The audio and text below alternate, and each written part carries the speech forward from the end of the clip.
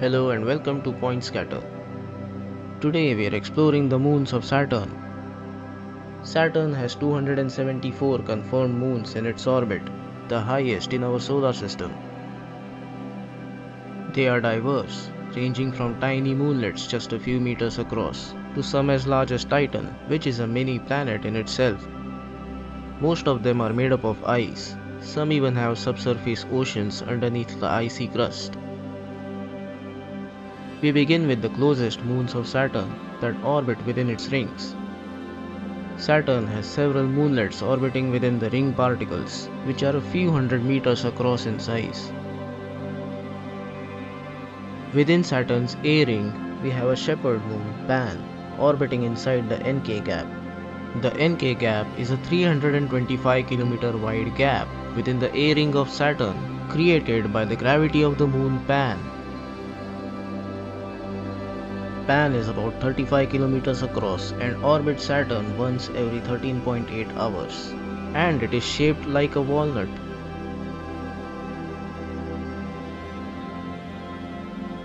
The next moon is Daphnis, which orbits within the Keeler gap of the A ring. The Keeler gap is a 42 km wide gap in the A ring created by the orbit of Daphnis, which is also a shepherd moon.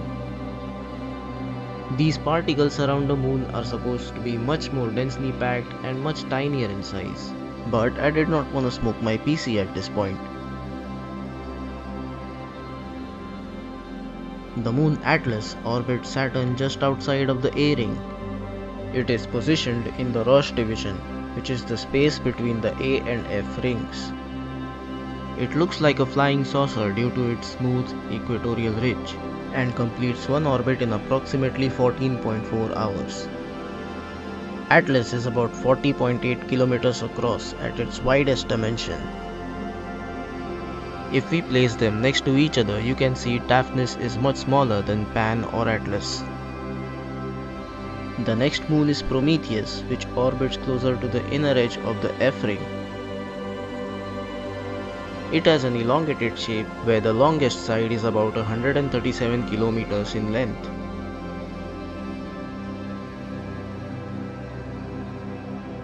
Prometheus's gravity influences the shape of the F ring as it pulls material as it orbits along its path.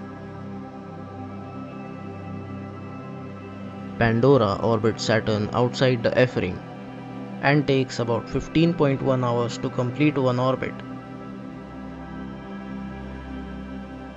It is 103 kilometers in length along its longest side.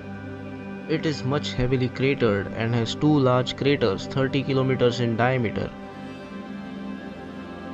Prometheus and Pandora are much larger than the previous three moons.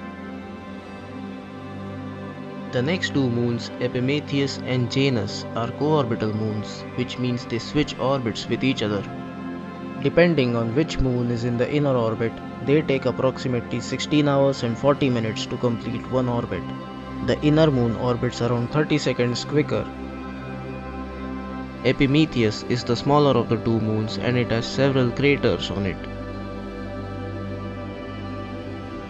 The larger moon, Janus, has a mean diameter of 178 kilometers.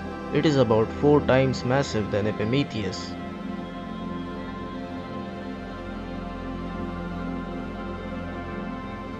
It is also extensively cratered and is made up mostly of ice.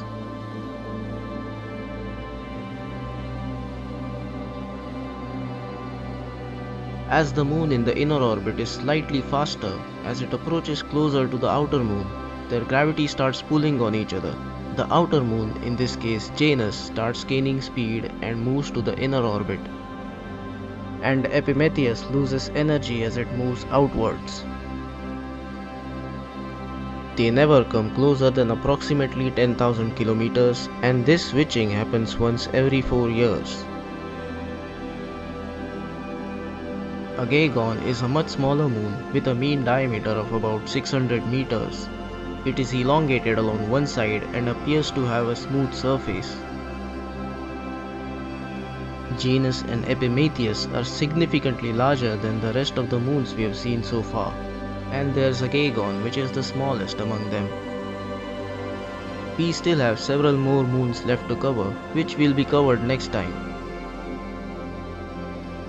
Leave a like and subscribe if you enjoy this type of content. Also check the Superhive store link in the description. Alright, see you in the next part.